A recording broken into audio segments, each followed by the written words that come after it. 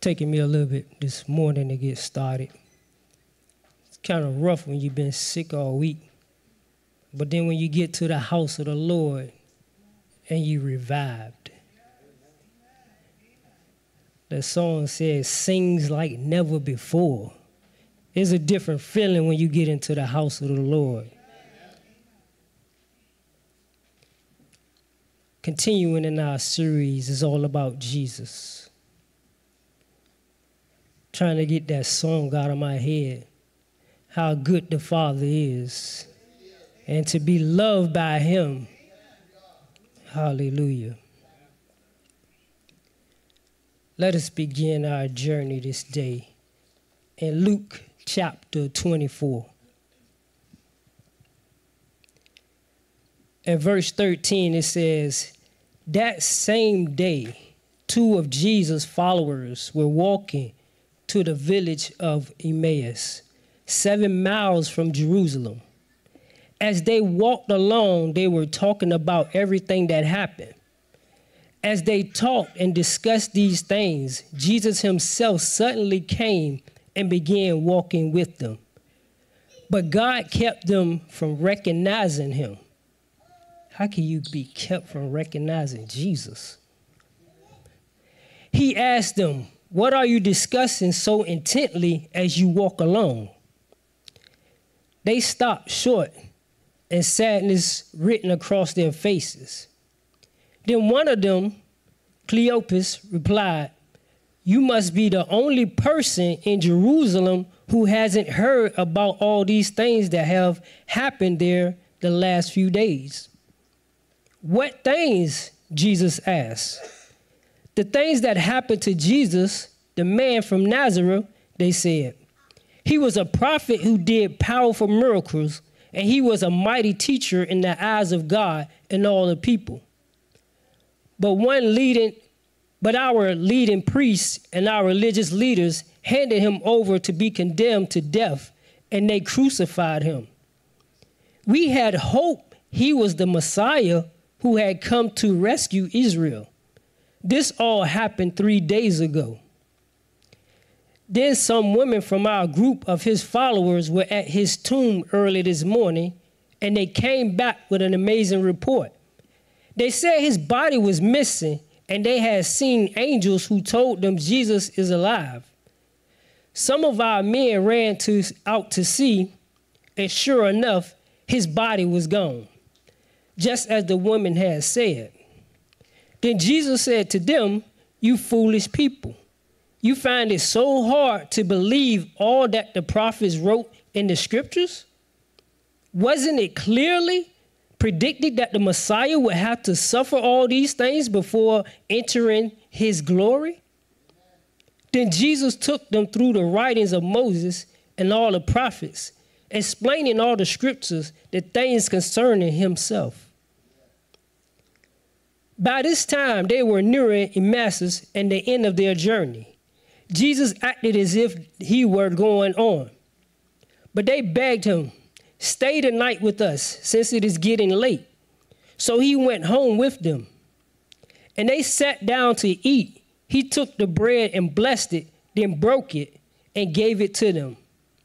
Suddenly their eyes were open and they recognized him. And at that moment, he disappeared. They said to each other, didn't our hearts burn within us as he talked with us on the road and explained the scriptures to us? And within the hour, they were on their way back to Jerusalem. There they found the 11 disciples and the others who had gathered with them, who said, the Lord has really risen. He appeared to Peter. Last verse. Then the 2 from Emmaus told their story of how Jesus had appeared to them as they were walking along the road and how they had recognized him as he was breaking bread. Amen. Bless the word of God. Word of God, speak today. One of the most exciting things we enjoy once a year is what? An eye exam. Y'all look too excited about that. You know, you are told to sit in this chair, to lean back while they put these drops in your eyes and dilute your pupils. And then you have to sit up straight, put your chin in the machine, in the little, I don't know what it's called, but anyway. And so you got to stare at this red dot that's on the little screen. And then the optometrist weighs the retinoscopes and make you blink rapidly. Then they break out the chart and ask you to read the smallest line that you can see. And you look at it and you're like, Z, B, D, A, N. Unless you have 20 or less vision, you probably only get to line 3.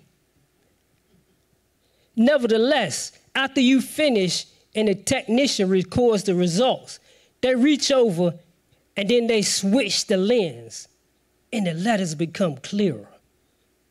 You ever notice that? As we explore the story of these 2 disciples on the road to Emmaus, I want us to ask ourselves, what lens are we looking through? The first one is our perception, which we get from seeing what's going on around us, what's going on in the world. Or are we looking through the second lens, which is the scripture, the truth, the word of God? So what happened on the road to Emmaus? In this final chapter of the Gospel of Luke, there appears a beautiful, this standalone story that is only written in Luke. This story was written nowhere else but in Luke. And I call it a standalone story because it's only about these 2 disciples and Jesus. These 2 men, distraught over the death of Jesus, who find themselves in deep conversation with the teacher himself, and only don't they realize that it is him. In this powerful tale, one is filled with lessons about discernment, hope, truth, and the Old Testament prophecies. So later the same day of the resurrection, as Luke points out, the 2 men are walking together on this road to the village called Emmaus. The men are discussing all the events of the past days, and we see that they are troubled. Luke's account tells us that their faces was downcast. It said that they were sad. They were sad that Jesus was dead and no longer with them. And so Jesus comes alongside them and listens to their conversation. But these men do not know that it is Jesus. This lack of recognition is not necessarily their fault, because Scripture tells us that they were kept from recognizing him because their eyes were restrained, as verse 16 said. They were seeing through that first lens. How many of us look through that first lens? How many of us resort to others before we resort to God? When Jesus asked what they are discussing, the men explained their version of the past few days' events, as well as their disappointment over their seemingly unfulfilled hopes and confusion about what the woman had seen at the tomb. He said in verse 21, we had hopes he was the Messiah who had come to rescue Israel. How many people get a false perception of who Jesus is, of who Jesus came, why he came? They had a preconceived idea of who Jesus was, what he had come to do, and how he should do it. But when things did not turn out like they thought they should, they dismissed the whole thing as a mere failure and misplaced hope and trust. This matter is very rampant on social media today and all around the world. Amen? Many people are looking at situations and circumstances rather than looking to the Word of God. Many people are putting hopes in things that they want Jesus to do. And let's be honest. How do you feel when things don't turn out the way you want them to? When God doesn't do what you ask him to do? Many are walking away from the gospel today because of this very same reason. I thought God would do this. I thought God would do that. I read one quote one day. A guy said he don't believe that God exists because he prayed earnestly that God wouldn't take away his parents, but God did. And he said, how can there be a God if he could take away my parents? Unfortunately, it's many things that we don't understand that God does. But we do know for sure that what? He is the creator. And we don't have the right to tell God what he can and can't do.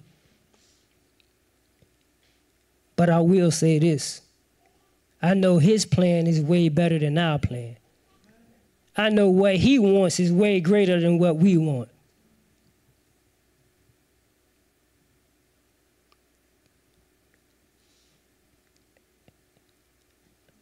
I know this may be a bad metaphor, but would it be right if you was in love with a can of tuna, but it said it expired January 25th, 23?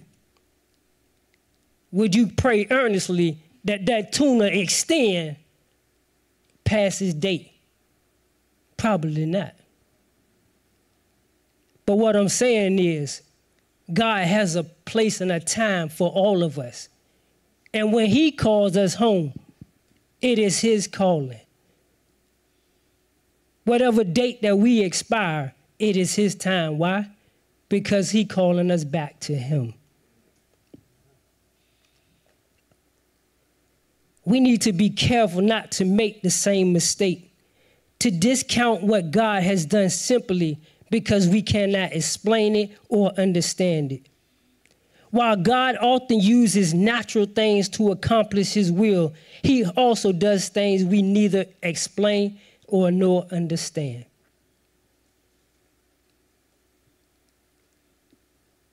If you ever be around a Christian that know it all, you better run fast as you can. Because there's some things that cannot be explained. Is it not God who says what? My ways are not your ways. My thoughts are not your thoughts.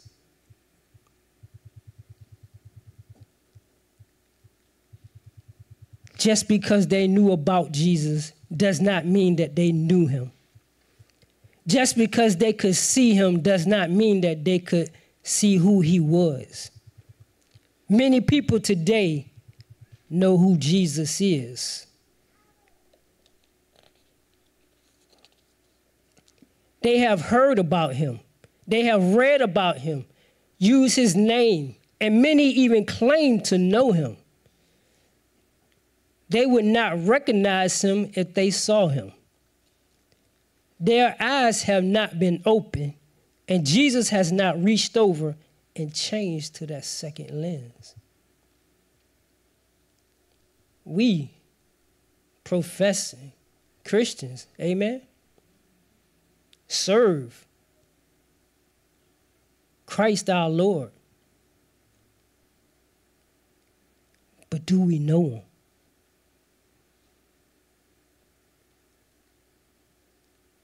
This gospel that we share, do we believe it?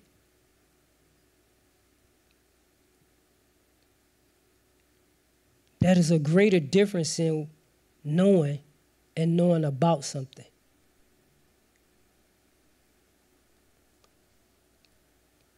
Jesus expresses a gentle rebuke, telling the man, how foolish you are and how slow to believe all that the prophets have spoken. Do not the Messiah have to suffer these things and enter his glory? You know, our mistakes may sometimes take us out of the will of God, but they will never place us beyond his reach. These men's perception was out of the will of God, but their reach was not out of the reach of Jesus. At that moment, he knew that he had to be present with his two disciples because their perception was being misled by what they saw.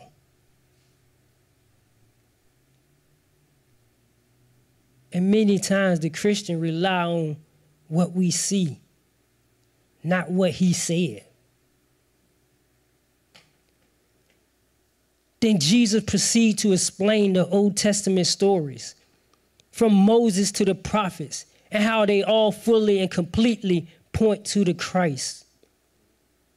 He may have started from Genesis 3:15. He may have shared some of Deuteronomy 28, even a little bit of Ruth and Samuel. I believe definitely he shared Isaiah and Zechariah. Doesn't every book of the Bible point to him?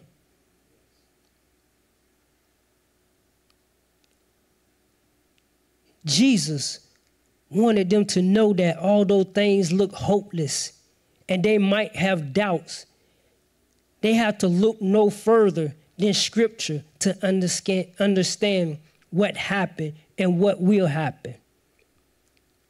First, the Christ must suffer, then he is glorified.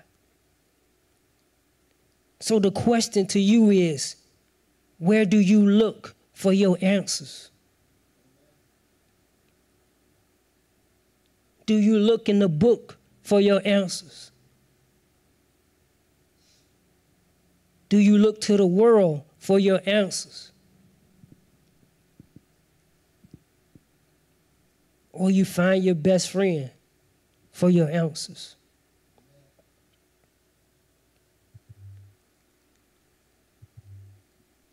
Has the word ever deceived us?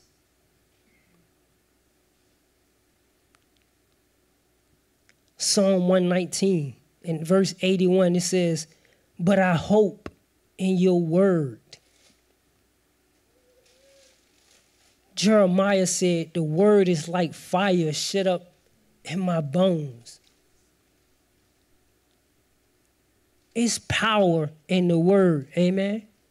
It's life in the word, amen? It's instructions in the word. It's direction in the word. If Satan is a deceiver, then he would love for you to what? Look anywhere else but in the word.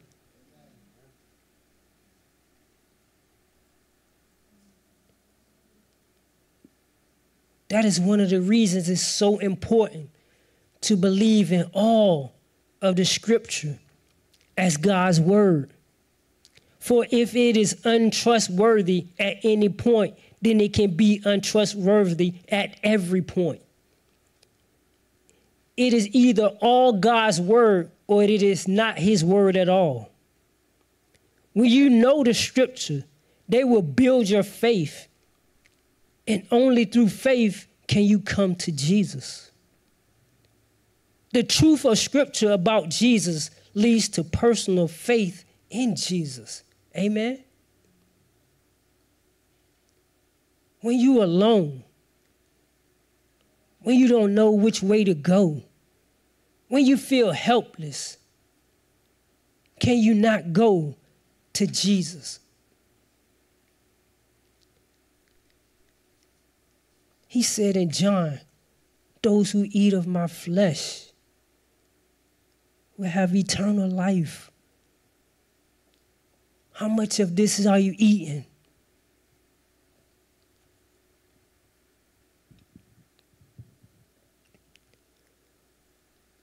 Does the Bible say faith comes by seeing and seeing the word of God? Or does it says faith comes by hearing and hearing by the word of God? You can look at this book all you want to, but if you don't listen to it, what good will it do you?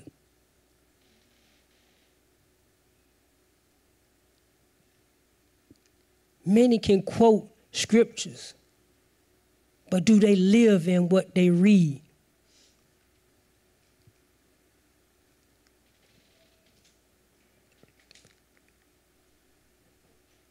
One of the things in Hebrew in their culture is knowing is doing, and doing is knowing. You can't know something and don't do it. So whatever you know, you have to practice it. And if you don't practice it, you don't know it.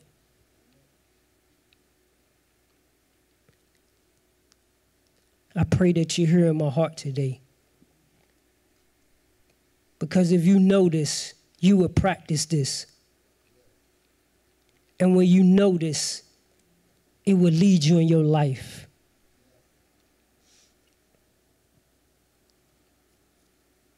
We have to know that this whole thing is all part of God's plan. Amen? So Jesus doesn't reveal himself until dinner time.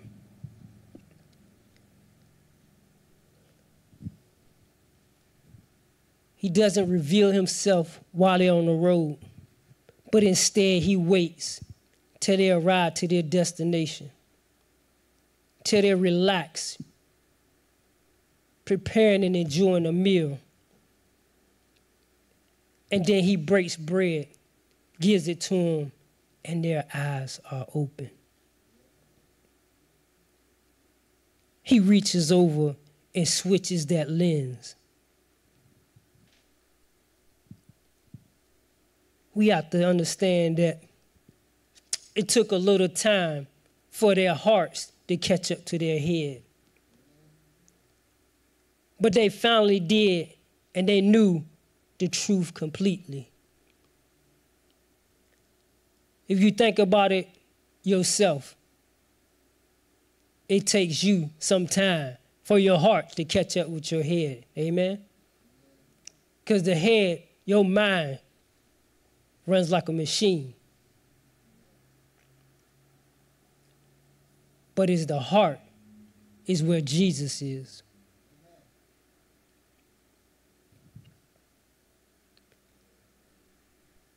And when your heart catches up with your head, then you fire it up with knowledge. And you can't wait to tell or share somebody that good news.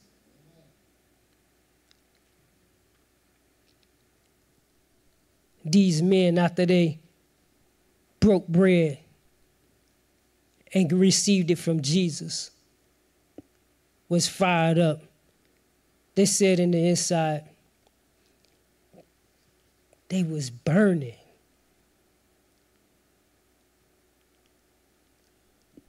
At times, does you get into your worship, get into your study, and let Jesus open the scriptures to your heart? And you have a different feeling about yourself, about life, about eternity.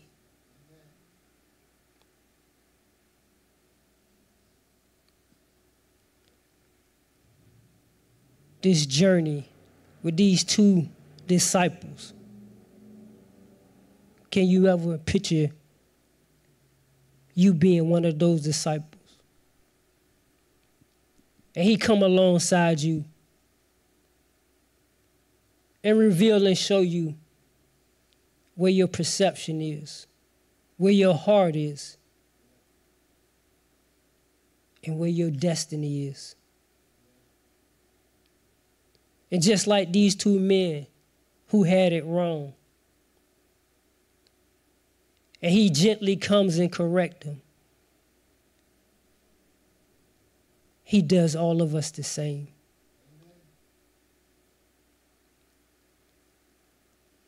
So on our journey throughout this life, I pray that he would come alongside and make sure that you are looking through that second lens. Amen.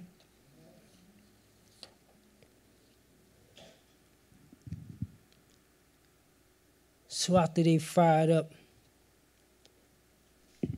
they done had this journey. They go back and tell the other 11 how Jesus has risen. They're excited. Then later on, they get a visit from Jesus.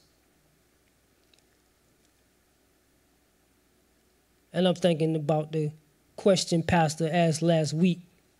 Why weepest thou? In John chapter 20, at verse 19, Jesus gives 3 benedictions. A peace be to you. The first one, he says, then the same day of the evening, being the first day of the week, when the doors were shut, where the disciples are assembled, for fear of the Jews, Jesus came and stood in the midst and said to them, peace be with you. When he had said this, he showed them his hands and his side. Then the disciples were glad when they saw the Lord. In this verse, the ground of our relationship, peace, is fully and forever established.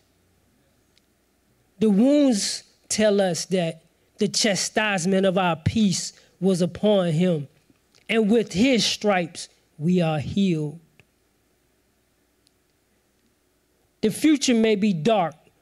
We may have many trials and temptations. We may stumble, but nothing can affect the value of the cross. It is important that the Christian should fully grasp the blessedness of this truth. Wherever we go, bright and joyful or depressed, this benediction and this ground are ours. His second benediction, verse 21. So Jesus said to them again, peace to you. As the Father has sent me, I also send you. And when he had said this, he breathed on them and said to them, receive the Holy Spirit. Hallelujah. In this second benediction, the power of our walk is given. What dignity this is. To represent God's Son, to show in our life and by our words how he would speak and walk. This is the standard of Christian holiness. None dare make it lower. He that saith, he abideth in me, ought himself also to walk even as he walked. Amen? We are to walk even as he walked.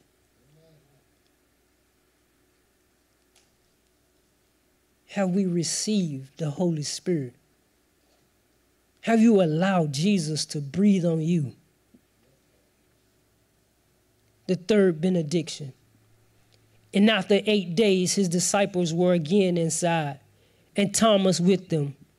Jesus came, the doors being shut, and stood in the midst and said, peace to you. Then he said to Thomas, reach your fingers here and look at my hands, and reach your hands here and put it into my side. Do not be unbelieving, but believing. And Thomas answered and said to him, my Lord and my God. Jesus said to him, Thomas, because you have seen me, you have believed. Blessed are those who have not seen and yet believe. Hallelujah. That should be all of us. Lastly, in this interview with Thomas, the most touching illustration of the care of the great shepherd for his wandering sheep. Thomas had been away from the place of blessings and so had become by unbelief. The Lord meets him in his unbelief and shames him by giving him the very proof he demanded. He goes back to the beginning with him. He needed to be established in truth, taught by the pierced hands and side. Thomas got a sight of Jesus' wound and cried, my Lord and my God. When we have gone astray, what is it that restores us? Not a high truth, but the simple, great foundation truth of the atonement. Have we grown worldly, cold, and gotten away from close communion with the Lord? He recalls us by the same precious truth that first won us to himself, and that was peace be to you. Amen.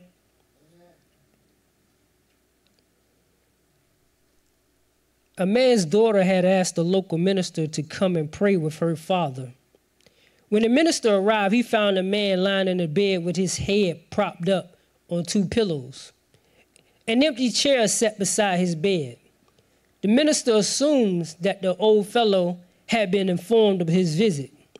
I guess you were expecting me, he said. He said, no, who are you? Said the father. The minister told him his name and then remarked, I saw the empty chair and I figured you knew I was going to show up. Oh yeah, the chair, said the bedridden man. Would you mind closing the door? Puzzled, the minister shut the door. I have never told anyone this, not even my daughter, said the man. But all my life I have never known how to pray. At church, I used to hear the pastor talk about prayer, but it went right over my head. I abandoned any attempt at prayer, the old man continued. Until one day, 4 years later, my best friend said to me, Johnny, prayer is just a simple matter of having a conversation with Jesus. Here is what I suggest. Sit down a chair and place an empty chair in front of you, and in faith, see Jesus on the chair. It's not spooky because he promised, I will be with you always. Then just speak to him in the same way you're doing with me right now. So I tried it, and I've liked it so much that I do it a couple of hours every day. I'm careful though. If my daughter saw me talking to an empty chair, she'd either have a nervous breakdown or send me off to the funny farm. The minister was deeply moved by the story and encouraged the old man to continue on the journey. Then he prayed with him, anointing him with oil, and returned to the church. 2 nights later, the daughter called to tell the minister that her dad had died that afternoon. Did he die in peace? The minister asked. She said, yes. When I left the house about 2 o'clock, he called me over to his bedside and told me he loved me and kissed me on the cheek.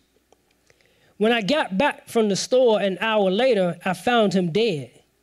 But there was something strange about his death. Apparently, just before Daddy died, he leaned over and rested his head on the chair beside the bed. What do you make of that? The minister wiped a tear from his eyes and said, I wish we all could go like that in the arms of Jesus.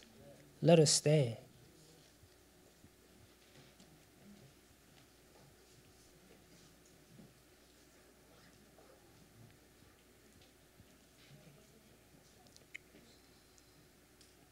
Do you know about Jesus this morning? Or do you really know Jesus? Have your eyes been open to what he is, who he is? Do you know that he walks with you and talks with you? Can you testify to his presence in your life? Do you have fellowship with him? And has your experience with him been so real, so moving, so life-changing that it has caused you to tell others about him? And so our leaving question is, what would you do with Jesus today and the rest of your life? Amen? Let us pray. Dear Heavenly Father, we thank you, Lord, for your word. We thank you that you have pointed your word for us, God. And Lord, I just pray that if there's anyone under the sound of my voice, God, that needs you to come alongside with them, Lord, and change that first lens to that second lens, that they may see the truth, that they may walk in the truth and stand on the truth,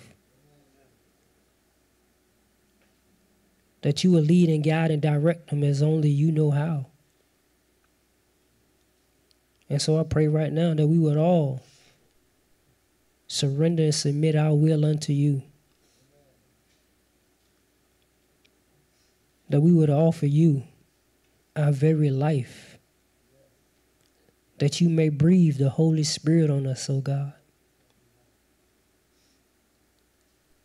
that we may be transformed into the children of God, and that the rest of our lives will be lived out in the will of God. So, Father, we thank you and we praise you for your word, which is our life.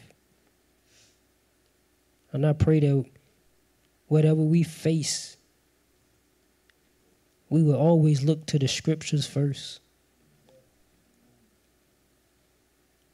We would always call on the name of Jesus first. He is the author and finisher of your faith. And he is the Alpha and the Omega.